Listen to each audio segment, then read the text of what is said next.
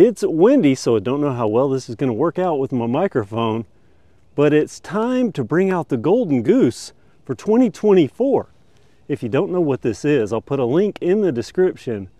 This is the Mongoose Durham 26. I called it Project Pork Chop, and then when I golded it out, I settled on the Golden Goose. Because yeah, I went a little crazy with some of the gold. Now some of this, the wheels I actually did purchase specifically for this, but a lot of this other stuff, I think I had this fork, I bought it when it was on sale. I bought these at one point when it was on sale. I had these things, I bought a bunch of these little color accents here for these IXF type crank sets and the Snell chain ring. Of course, I did go with the golden chain. I believe I added that just, you know, because of the gold. Acolyte drivetrain with a clutch. Pretty cool. It's a good setup. Now this does have an integrated hanger, so usually my no-no, but I just couldn't resist because look at this. That is such a beautiful bike. Anytime I drag this out, it gets attention, and not negative attention. Yeah, it is overkill to put a downhill fork on a bike like this, but when it comes out looking like this, people, it catches their eye, and then the people that I have let ride this, which has been a select crew, they've all said, wow, this is actually a fun little bike because it has the benefits of downhill with the 26-inch wheels. And that big rake up front, I mean, just look at that.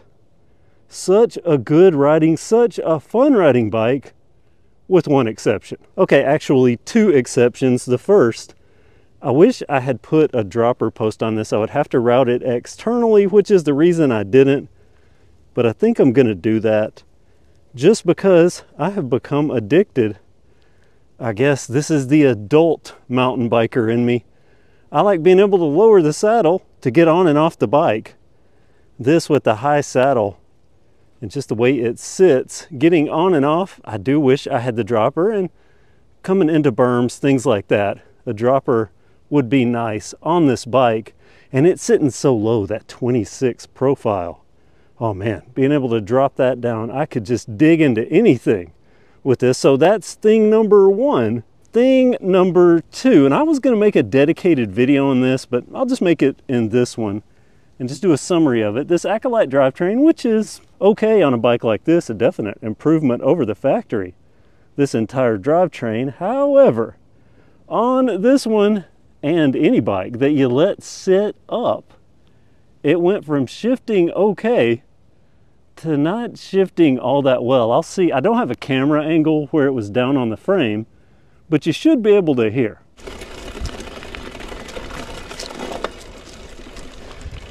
Yeah, that's not a good kind of gnarly. That's real bad.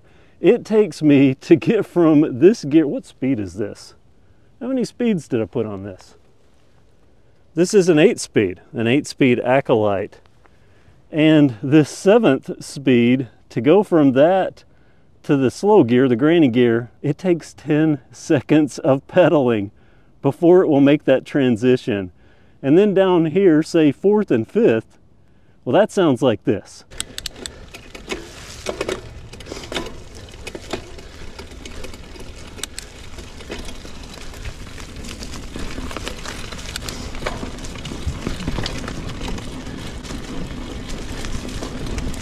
Yeah, not good, and that is from just sitting up. I mean, things happen. Sit up in a basement. Sometimes my basement floods, so sometimes it's moist. Usually it's humidity controlled. It never goes above about 65% humidity, but even when it's flooding. But still, sitting up, things just happen with cables. And this has obviously not fared well. Now, I've run into that on many bikes when I let them sit for a while, and this has been sitting for at least 6 months, I'm pretty sure, was the last time I had this out. I mean, you can see it's still, I haven't wiped it down. It's just still pretty kind. I think I wiped it down before I put it up last time. But you can see the travel marks there on the fork. And these tires don't have any little nubs on them, or nubbins anymore. So this has been ridden. It just looks so good. And that's another thing. the paint on this. Really holding up well. Good job, Mongoose, with the finish on this Durham. But I just wanted to drag it out. For those that haven't seen it, this is Project Pork Chop / the Golden Goose with its crazy fork. Oh yeah, another thing, this fork, I have had forks before on bikes that sat outside, or people have brought over bikes with a fork that is frozen up. This one, I thought I was never going to get it freed up. It was just locked in place. And finally, man, I was dialing away, pressing down, and finally I got it out and I rode it off the steps at my house and it freed up the fork. So this did sit up. Some forks are like that. They sit up for a while and will kind of freeze in place, especially the Budget. And this is I still don't know how you say this. Himalo, whatever it is. I bought it, and I think, well, I can't even remember what I paid. Somebody that had watched that video, let me know what I paid for this fork. But it kind of started the whole gold thing. I think I got it and these brakes on some sale, and I just picked them up. Oh, one thing I did notice when I was pedaling up the hill here, I don't know how well you can see it, but this Road-Nado, I used Road-Nado bars and a Road-Nado stem.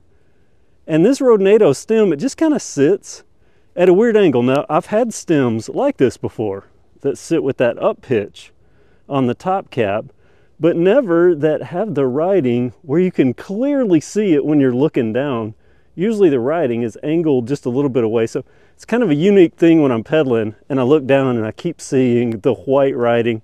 It sounds trivial, but it is somewhat distracting while I'm riding. At least if I'm looking down at the front wheel, I see that instead. By the way, this is an air fork.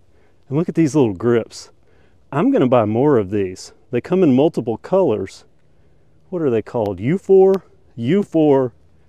These knobs. Everybody that has ridden this has, I believe, either purchased or talked about purchasing these grips. They just feel that good. It's a good little bike. Watch the base review on it. Here it is in 2024. You can still get these at Walmart in their factory form. And then, well, this is what I did with it. I like it. What do you think? Comment below. I also want to mention, if it sounds like I'm huffing it a little bit, I haven't been able to ride on the trails in about 2 weeks because I've been burning up the interstate working on something big. You'll hear about that in the future. But for right now, getting back out here on a bike with 8 speeds that turned into about 4. Well, that was a tough climb up. Thank goodness there's somewhere to sit and recoup before I ride back down the trail, the Magnolia Trail, the one I sponsor. And by the way, I'm about to put a new magnet right up there, and I made the pit stop and put a button out. So if you ride these trails, look for those.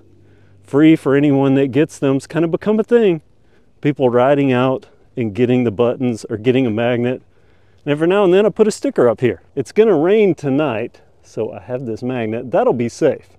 The button, I hope someone gets before it rains. Either way, it's a lot of fun. If you come out to Wildwood, look for this. And then look for the awesome trails they're doing such a good job on. Especially if you go that way and go across a road, there's the ranger station side. Those trails, really even better now. Even better than these, I think. Although this one does have a little endearment to me. I love it. Plus, it's fun to ride. And now I'm going to take the Golden Goose back down that trail, and I'm going to go get something to eat because I am hungry. Starting out the morning early, 39 degrees. It was 70 yesterday. Having a little bit of fun. My first day back on the bike in 2 weeks, or back on a bike in 2 weeks, or mountain bike. And I chose the Golden Goose. Lots of glory, lots of gold, lots of fun. Still a good bike. In 2024, I believe I did this in 2020. I did this build. I like it. What do you think? Comment below. Look at that Vigilante. Just looks so good. Those WTB tires holding up well. Thanks for watching. Thumbs up this video if you like it. Subscribe if you haven't already. And have a great day.